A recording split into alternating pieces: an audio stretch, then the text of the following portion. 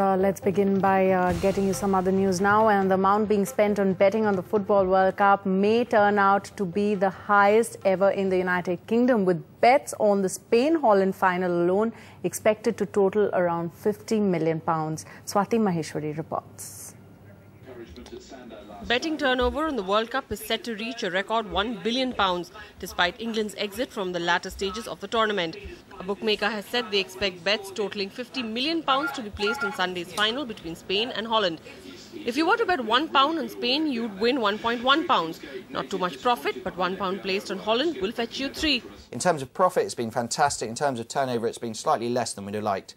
But having said that, it's still around £1 billion. We don't know yet. The final's going to be massive. Most money has been bet on Spanish striker David Villa to be the tournament's leading goal scorer. I like the underdog to win. I think Holland are just about the underdog. And it's just nice for someone different. You know, Spain won the Euros 2 years ago, so it'd be nice to see someone else win. Realistically, because they got Germany out and Germany got us out, so that's why I'm supporting them. Even though Spain are the overwhelming favourites, you can bet on just about any aspect of the game. How many yellow cards, how many red cards, how many goals will be scored, who will score those goals, how long will it take for the first goal to be scored, and whether the English referee who is refereeing the final will be taken off the field injured. The only thing I'm betting on is that it will be an exciting, fascinating, riveting final. In London, Swati Maheshwari, NDTV. Tuba.com